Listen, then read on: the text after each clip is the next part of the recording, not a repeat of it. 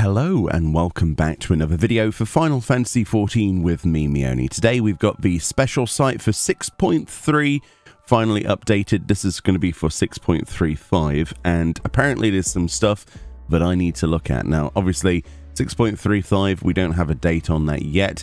It is looking like March, sort of mid-March, so we should be seeing more information about a date soon, which is really exciting. But we've got 3 new sections. The last section is just a compilation of all of the images and stuff they've added. We have items and we have the challenges section. So let's jump straight to the challenges section then. And it should come as no surprise what has been added to this if we scroll past Mount Ordeals and other things in the Omega Protocol. We have Eureka Orthos. I believe there is just a new image for this. It is basically they've done a write-up as well, but this is the second image. So this is the first one, which I believe is slightly different, but if you've not seen this before, Eureka Orthos is basically like Palace of the Dead or Heaven on High. It is a deep dungeon for content leveling from obviously level 81, I believe, all the way up to 90. If you want to do the leveling content, and then the subsequent floors beyond that will be for obviously getting items and mounts and minions and also prestige, right? And to clear it for achievements and things. There's a huge community around deep dungeons, so I'm looking forward to see where people go. And the second image is of presumably one of the boss fights within Orthos itself, which is this Allagan Mammoth, I think we can call that. It's got like an Allagan sphere. It has a band around its head which sunglasses with neon rims sit on, and like an Allagan body, and then it has like this, I don't know, it looks like Revolver Ocelot's hat or something, like a lieutenant's hat or something. I'm not sure. I'm not, maybe somebody else knows if this is significant in any other way, but like a military hat. So that's quite interesting. The other thing to pay note to here is that there appears to be like an Allagan blade here. Is this a new weapon? Because this samurai is using something with neon Allagan stuff. It could be just, you know, stuff that we've already got in the game before, or it could be something new. I'm not sure. I don't play samurai, so I'm not sure if this is new or not. I'm sure I've seen this before somewhere. But yeah, it looks like the room's quite interesting. We have these 3 other mammoth sort of AoEs going off at the same time, which is blocking 3 squares in this arena. So presumably these things come out in, you know, at a set time, and then whichever ones came out first go off first, that kind of thing. Similar to how in Palace of the Dead and Heaven on High we had the same mechanics. We also have orbs on the floor, so presumably they might go off. Interesting fight looking like. But yeah, they're always quite simple. And there's always a path through them. We've got ourselves our healer over here. The thing that makes me question this is because I'm not sure what these new lifts are either. They're like just like floating crystals or something, like Allagan crystals. I'm not sure what those are. Again, if anybody knows if this weaponry has already been in the game, please let me know. If it's not, then that looks fairly new to me. It could be, you know, the Magitech stuff. I'm not sure. This is in the late 3rd Astral Era, when the ancient Allagan Empire was at the zenith of its glory. Researchers toiled deep under the Crystal Tower to uncover secrets which might uplift their motherland to even greater heights. Their laboratory was dubbed Eureka Orthos, where impossible concepts of immortality, cloning, and dominion over the divine were made reality. So fantastic was this research that the legend of Eureka has endured through the ages, and it now falls to the star's foremost adventurer to bring the laboratory's buried secrets into the light of day. So of course, everything to do with cloning was for the Emperor, researching immortality, things like that for Xande. It'll be interesting to see if there are any Xande clones in here. There should be.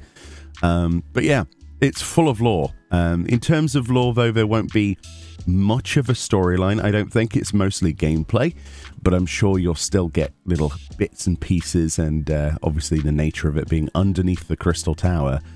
I can't wait to delve these halls, to be perfectly honest. Right, moving on. Past Unreal, which we've already got in our game. We've already got Tataru. Hildebrand Adventures, obviously, in 6.35. There's no new info on that. Mandeville Weapons. Tool enhancements also coming in 6.35. Can't wait to see those. For the Lopporits tribal quests, there does appear to be some new information. I'm not sure if this picture has been seen before. It might be new. I think it probably is. So we've obviously got the hub for the tribal quests, which would you would imagine it'd be on the moon. And of course, this new image, they're in like this almost boy band-esque, the same t-shirt or something, or like a club t-shirt. I cannot wait to get stuck into this. I love the quests, especially the tribal related quests in the game. They're always fantastic, especially the latter ones have been really quite, off the wall. And comparatively to the previous one, which was quite serious in tone a lot of the time with some hilarity, I can imagine the Lopporits are going to be completely off the wall. I cannot wait for that. It says, with the moon no longer needed for interstellar evacuation, myriad tiny voices cry out for new purpose. Fortunately for the erstwhile Starship crew, their own dreaming way has no little experience in fretting over such matters and is determined to help each and every Lopporit find their way. Very cool. I can't wait for that. Obviously, we've already got the custom deliveries. So where's all the other new stuff then? Island Sanctuary stuff. Yep. Crystalline Conflict. Holy moly, I'm scrolling down quite a lot. Maybe that is, I think that is it for the challenges section. Yeah, let's go straight to items then. So we've already got those. Oh, okay. This is new. Is this a reward from a Lopporit tribe? That is probably one of the most adorable things I have probably ever seen in Final Fantasy XIV. The real question, though, the first question on my lips, and I think most of you who know me will be knowing what I'm about to ask, can Viera wear that hat? Because if they can, the Quadra ear is going to be fantastic.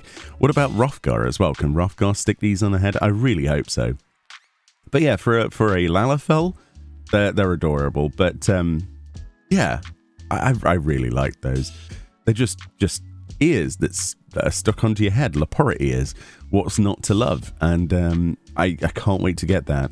That's a really fun and indicative reward of what you can expect from that tribal quest. Probably complete lunacy. And I'm all in for it. Absolutely all in. Very cool stuff. It was worth looking at this update today for this page alone. Oh, absolutely fantastic. Well, I'm excited to try and Photoshop my character with these ears on now later for a thumbnail. So there we go. But yes, excellent stuff. I think what's the view to media? Ah, right.